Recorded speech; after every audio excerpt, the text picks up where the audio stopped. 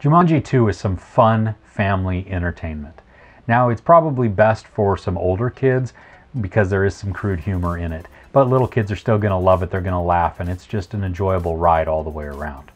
Now, the premise is that some high school kids get sucked into a game, and it's Jumanji, and it's a live, living game that you have to escape from.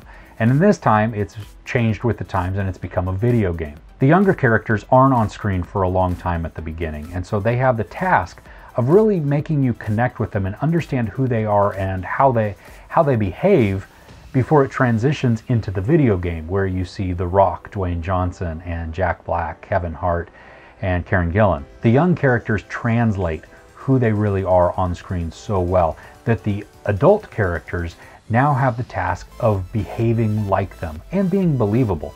And I think they really pulled it off. Jack Black plays a teenage girl, a high school teenage girl, who's pretty much obsessed with herself. Starts off the film taking selfies. And you see it, and you've seen it in the trailer where, oh, I just can't even with this place. Yeah, the whole thing is very believable. Jack Black disappears. He becomes this teenage girl, and it's hilarious.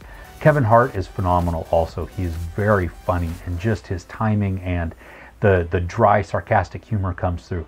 The Rock is, I think he's a great comedic actor. Now, he does action really well because, I mean, good grief, do you see him? He's just ripped, muscles everywhere. And so it screams action star, right? But comedy is his thing. I mean, it's almost like he doesn't take himself too seriously, and he's willing to do anything. And that comes across really well, and you actually love him for it. Karen Gillan is great as this tough chick as a video game character, but playing a kind of mild-mannered or meek young lady.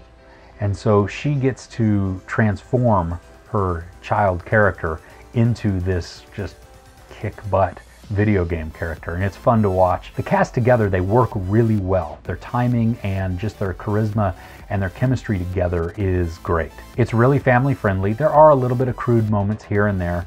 There's no alcohol, no drugs, no sex, a little bit of violence, but mostly it's staged and it's just action, and it's you can tell it's fake. So it is fun, and it's a great wild ride. I loved Jumanji 2. Definitely worth seeing. I give it 4.5 out of 5 couches. My name is Chris. This is Movies and Munchies. Thanks for couching with me.